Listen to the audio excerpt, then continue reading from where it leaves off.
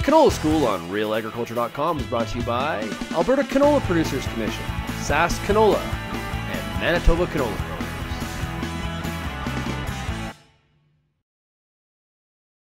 All right, so Keith Gobbard with Canola Council of Canada. I'm the agronomy specialist for South Central Alberta. Here today to talk about canola storage. You can see behind me we've got just a flat bottom bin. We've recently completed harvest at this farm and got a number of bins that we'll probably be able to look at today, but this one's partially full. You'll take a look in here.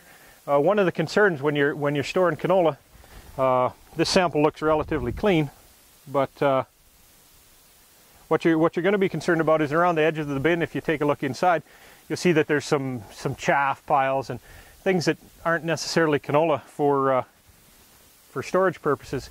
And one of the concerns as you fill a bin, especially if it's a bin that's not aerated and you don't have a lot of options for conditioning that grain, is to make sure that it goes into the bin in good condition and that you keep monitoring it. So a bin like this is going to have 2,000 bushels or so of canola in it, and we're not likely to be able to check it all that well. There's no moisture cables. You're restricted to probing this bin to keep track of what's going on in it. What we don't want to have happen for a producer is that on a nice frosty morning they look out in about 3 weeks' time and notice that there's no frost or snow on the top of a couple bins in their row. And canola is a little too expensive to not monitor more carefully than that. So canola, being a small seeded oilseed, is really kind of hard to seal the bin up as well as you'd like. And as we go down this row of bins, you'll notice that near some of the doors there's a couple gallons of canola that managed to leak out despite the farmer's best efforts on sealing those bins up, especially when you start to put a little aeration and give a little pressure behind that. So what you want to do is have a bin that's as watertight as you can make it, and still have some ability for air to exit that bin, especially as you aerate it. Predominantly, you're going to be worried about leaks of moisture coming in that could create some hot spots or areas where spoilage might start. But also, you're going to make sure that there's no pinholes that'll let canola start leaking out. It's one of the hardest cereals, or one of the hardest crops we have on the prairies to seal a bin up. So a corrugated steel granary like this is really nice. It's pretty easy to caulk or duct tape any leaks that happen in the granary or around the doors. One of the concerns as you are storing grain or canola on your farm is that you may have issues with insects in stored grain, and some of the treatments that you'd use in cereals just aren't applicable for canola. One of the bigger concerns on canola is that we don't want canola stored in a bin that's been treated with malathion.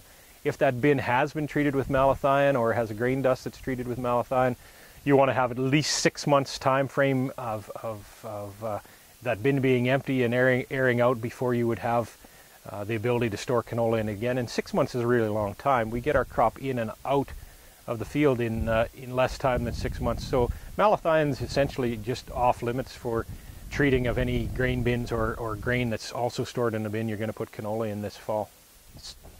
One of the reasons that we're concerned about malathion is that it likes to tie up in the oil in the canola, so it's really got an affinity for that particular seed, and more importantly the oil component in there. So to keep our canola in an export ready condition and have it marketable on the world stage, we really can't have any insecticide residues that aren't permitted there.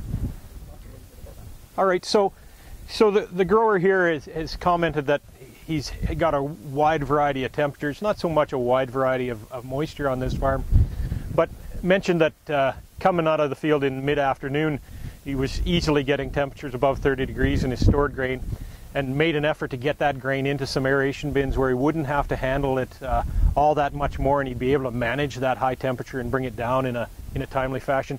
The bin behind me isn't full, but the bins that are like this, growers can take out maybe a third of the bin or a quarter of the bin after it's sat for a bit, just to disrupt that convection cycle where the grain will be bringing some moist air up through the center of the bin and maybe collect right up at the top. So if you can suck out that cone and break up that cycle, you're really at an advantage. And it's probably best to do that when the temperature is quite a bit cooler than the grain went into the bin at, so that you can maybe do that once and monitor it and make sure you're successful in breaking that cycle and having the grain in a condition where you can store it long term, or at least as long as you need to.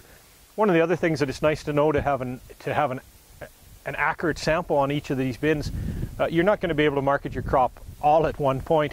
And it's pretty nice to know which bin may give you trouble, and you get that off the farm first. So if you've got something that's 9, 10, 10.5%, or perhaps at a little higher temperature, if you can move that bin first, or perhaps pull a little bit out of the bins that are maybe on your suspect list, at least you know that you're starting to break up any of those convection cycles that might be moving moisture around those bins, and get it sent off and marketed in a timely fashion.